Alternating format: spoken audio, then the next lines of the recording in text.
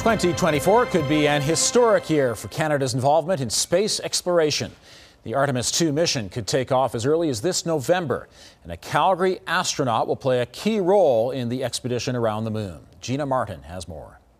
Ladies and gentlemen, a big round of applause for our two astronauts that are going to mark Canada's history in space. In November 2023, Calgary's own Jenny Gibbons was given an opportunity out of this world. Designated as the backup crew member to Canadian astronaut Jeremy Hansen on the upcoming Artemis 2 mission. Obviously, I was happy when I found out and excited. Gibbons' passion for science and adventure began at an early age in Kananaskis country. I think that was really early for me. My first memories of wanting to be outside and looking at the sky, those memories are all so tightly bound to Calgary and Alberta for me. After graduating high school in Calgary, Gibbons studied engineering and worked as an assistant professor at the University of Cambridge.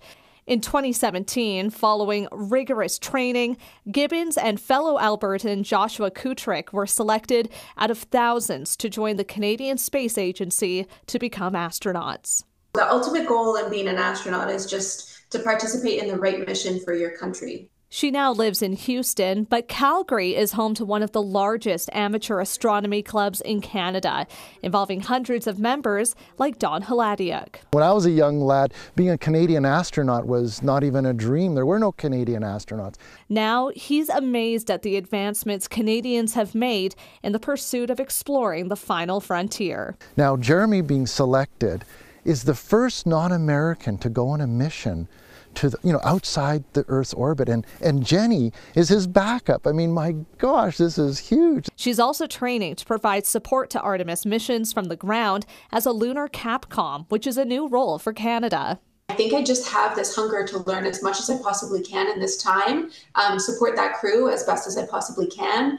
And while the date is still uncertain, Gibbons will have a lot of hometown support on launch day from near. I will be there in Florida cheering Jenny on. And far. Gina Martin, CTV News, Calgary. And Joshua Kutrick from Fort Saskatchewan has been assigned to Starliner 1, a commercial crew mission to the International Space Station, where he will live and work for about 6 months. That mission will take place no earlier than the beginning of 2025.